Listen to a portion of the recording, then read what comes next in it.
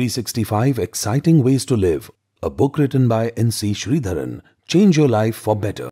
Day 330. Image: punctuality.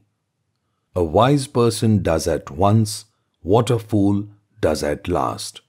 Both do the same thing, only at different times.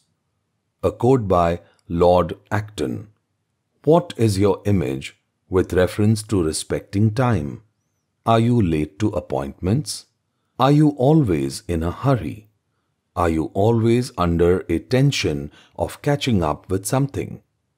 Do people trust your timelines? How have these affected the lives of others?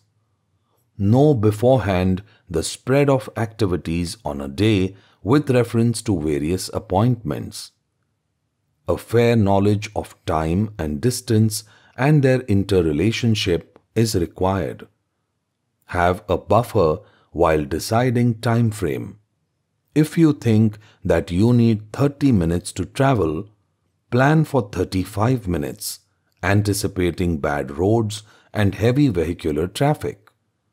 It will be useful to arrive at the place a little early, not too much early, so that there is no last-minute rush. Follow time frame, which means fixing a start point and an end point for an activity. If the start point is delayed, the end point will be automatically delayed.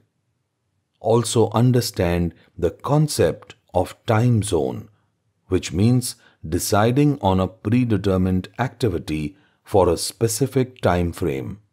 Correct anticipation of time frame and time zone is critical for timekeeping.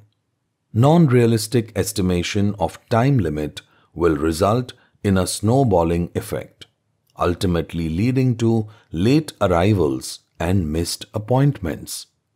The above will be very relevant for maintaining your image of punctuality. To buy this book, visit www.thetimefoundation.com.